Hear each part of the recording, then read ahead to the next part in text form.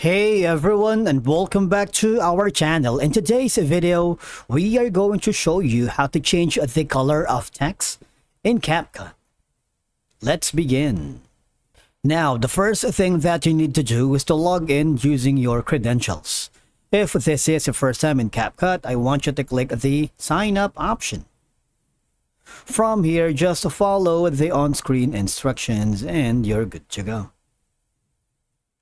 Changing the color of text in Capcut for PC is a simple process. You can customize the text to match the style and feel of your video. So once you open the Capcut app on your PC, I want you to click the project that you are working. If you haven't already, just click the create a new project to begin your work and start from scratch. In my case, I'm going to be choosing this file instead.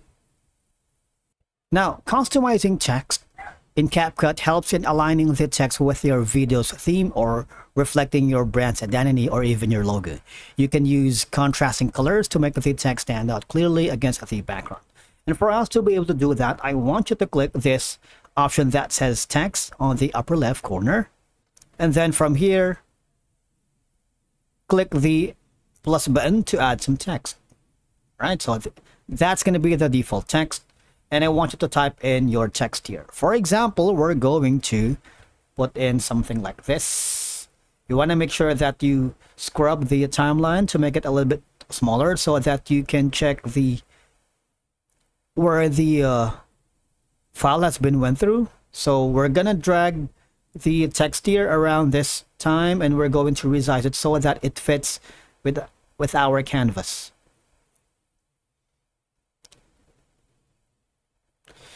As you can see, when you click the text right here, it would give you a plethora of options for you to choose from. And the next thing that you can do is to click the change color or the color here, where you can basically choose from any of the following color scheme. All right.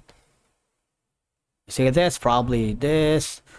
You can try to create a text here or create a text that you wanted. For example, something like this, or maybe this one right here. Once you're happy with that, or you can put in the code for your hex if you have that specifically given to you by your client or if you're working with people. And then not only you can change the color, you can also change the font style right here if you want. The font style is just using this, so it's up to you. And then when you hover down below, you can also choose to put in opacity or a stroke. A stroke is like a border color. If, for example, you choose a white, you would notice that you have an option to add flare to your text. Not only you can add the color, you can also increase the thickness that you wanted to create a subtle effect, highlighting the changes of your text color. All right, so that's one way. Another option that you can do is, if I'm gonna undo all the changes, right, so you can see the difference. So the first one is going to be this, the white one. If you hover down here from the preset style, you would notice you have an option not only to change the font style, but also it gives you an option to change the text color as well, which is kind of easy if you wanted to not mess with the color element. It's a lot easier. You see this? You can choose from any of the following, and once you are happy with it, I want you to click the export button, save it as a copy or send it to your client for feedback. And if you're working in a collaborative environment, send it to your team members. Thank you so much for watching. We will see you again in the next one.